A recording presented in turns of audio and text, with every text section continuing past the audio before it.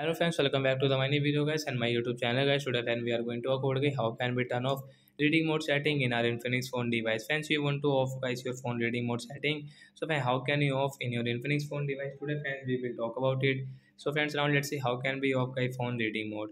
Friends, we will on our phone setting guys. After on phone setting guys, scroll it. Friends, you can see this type of setting. Where how can we off guys Infinix phone reading mode setting. Friends, we will click on display and brightness.